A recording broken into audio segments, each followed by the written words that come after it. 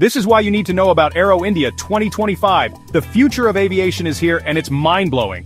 From February 10th to 14th, the skies over Bengaluru were buzzing with excitement as Aero India 2025 showcased jaw-dropping advancements in aerospace and defense. First stop, Safran from France. They wowed us with cutting-edge jet and turboshaft engines, avionics, and their Make in India commitment.